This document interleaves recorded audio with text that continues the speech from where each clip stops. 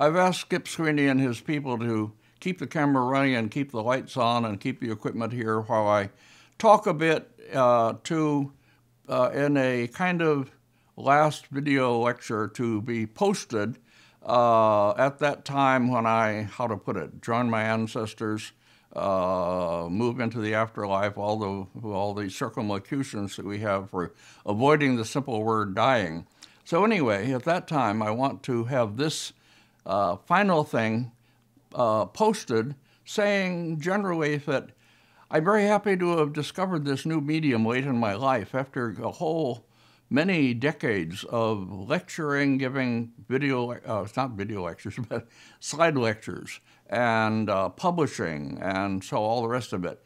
Somehow this new medium, I was fortunate enough to discover through the help of some people, this new medium which allows me to put so much of what I think I still understand and know, apart from what other people know, in a way that preserves it and presents the images better than anything I had available earlier. So at any rate, so I want to say how happy I've been to be able to move into this new medium and to present these at great length, absolutely no limitations, and just to sort of do sort of a general farewell. There's a book behind me on the shelf. I don't have to get it down because I know it, by Clarence Day. Clarence Day was a playwright, author, and so on, best known for something called Life with Father, but that's not my favorite. My favorite is a book which most people don't know called Scenes from the Mesozoic, and it's one of the 3 American funnies, which I present in my video of that title, along with works by Gillette Burgess and George Price. And in that, Clarence Day has a whole series of essays with pictures, verses with pictures. And the last of them, which I don't have to open the book for, but I can get, I'll give it to Skip Sweeney later to copy the picture. The picture, anyway, this is the last of his series.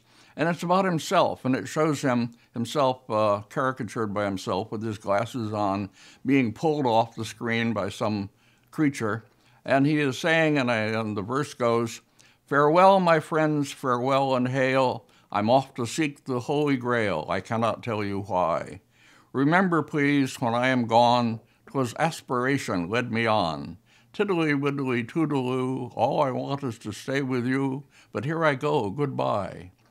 So there, that's a suitable verse, not very profound, but just right for my purpose to sort of bid farewell and say how happy I've been to have this, I say, long and successful and rewarding career with so many marvelous people in it and so many publications and all the things that I've loved doing. And so tiddly-widdly toodaloo and farewell. Yours truly, James Cahill. The end. Turn off the machines. Thank you.